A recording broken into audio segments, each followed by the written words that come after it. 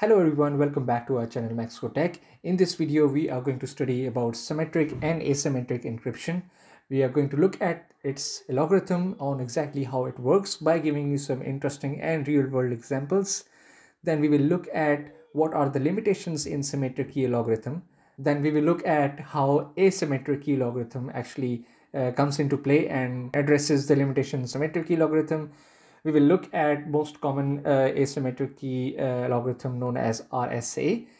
We look at how it's used in encryption as well as in digital signatures by giving you very interesting examples of minions.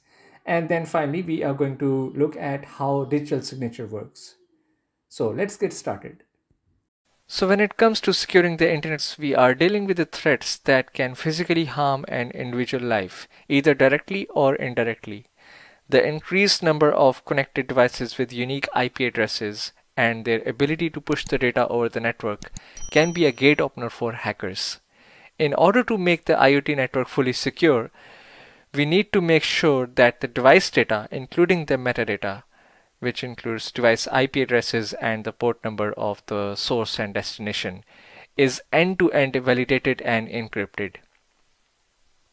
Let me introduce two very famous personalities of the computer science, Alice and Bob, who sign up for a simple chat service and say hello hi. It is important to know in the world of internet, the data packets that you send can be easily read by anyone, either intentionally or unintentionally. In order to secure the entire channel, they both need to encrypt the data packets with the secret key which they get from the server. Note that the hacker can still read the message, but he cannot understand because it is encrypted. The encrypted message is called ciphertext. This is called symmetric key algorithm, where the same key is used to encrypt the plain text as well as to decrypt the ciphertext. And the most popular algorithm among these is the AES, Advanced Encryption Standard. So guess what? We just solved the problem, right? Alice and Bob can securely communicate with each other. But I don't think so, because the question is, does the secret key get securely shared with Alice and Bob? The simple answer is no. That's because the channel is still unsecure, where a hacker is already waiting for the secret key, and as soon as it gets it, can read the message by decrypting the ciphertext. So Alice, Bob and the server have to meet physically at some place to exchange the secret key before starting the conversation. And by doing that, we are killing the purpose of internet. Which brings me to the conclusion that this algorithm can perfectly work if no sharing of keys is involved in the network. For example, there is a predefined number of clients, each having a fixed secret key hard-coded in their memory.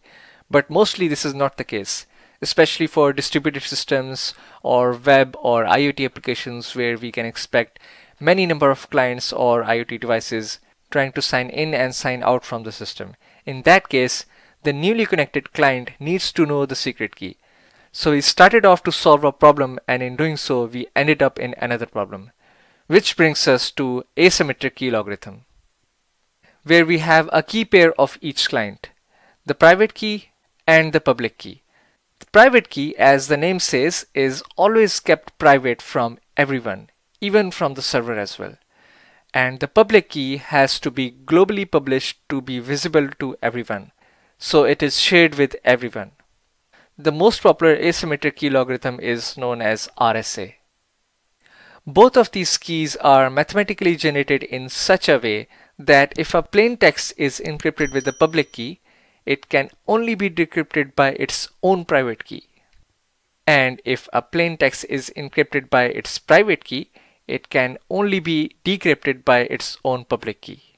So these two methods have their own use cases. The first one is used for encryption and the other one is used for digital signature.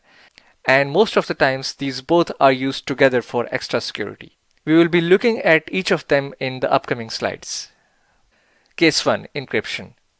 If Alice wants to make sure that my message should only be readable by Bob, then Alice will encrypt the message with Bob's public key. Then no one else, including Alice, can read or decrypt this message except Bob, because the message was encrypted by Bob's public key and it can only be decrypted by Bob's private key. which is only stored with Bob. If someone else tries to decrypt the message with their own private key, they will read nothing except a garbage. Case 2. Digital signature.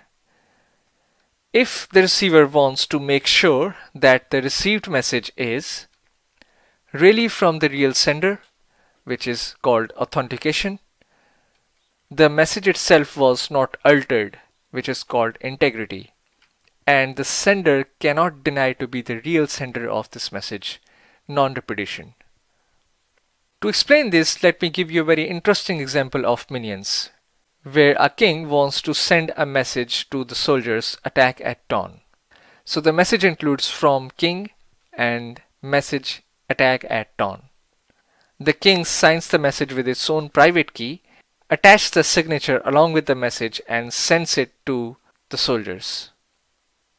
So the soldiers team leader first reads each of the field of the message as attack at dawn, and the from field is king. But now it needs to check, was it really from king or someone else?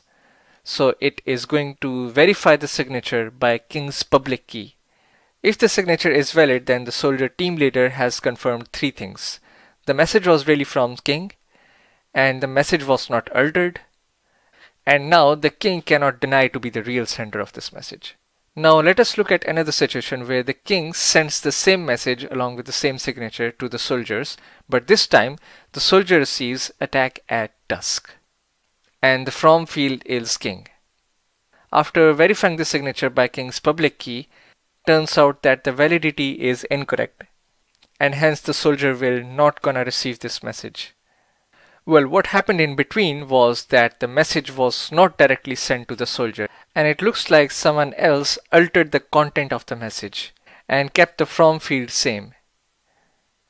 In this way, we have not fulfilled the integrity part because the message was altered, and the signature will not be the same because the hacker's public key is different than the public key of king. So how the digital signature works?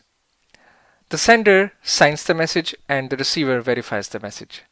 Now during signing, it creates the message and it generates the hash value of the message. It can be any hash logarithm, but it has to be the same in signing and verifying. So let's say we use SHA-256. Then we sign the message with the hash value and send the message along with the signature. On the other hand, the receiver generates the hash value of the message as it was done in the second part of the sender. Then it verifies the message with the hash value and the public key of the sender. And at last it compares the verified value against the received signature. If it matches, then we have fulfilled all of the 3 conditions of the digital signature. That is all for this video. I hope it was informative for you guys. If it was, please don't forget to thumbs up, leave a comment and share your thoughts. And if you are new to this channel, please don't forget to subscribe. This is going to keep us motivated to bring such useful stuff to you guys in the future.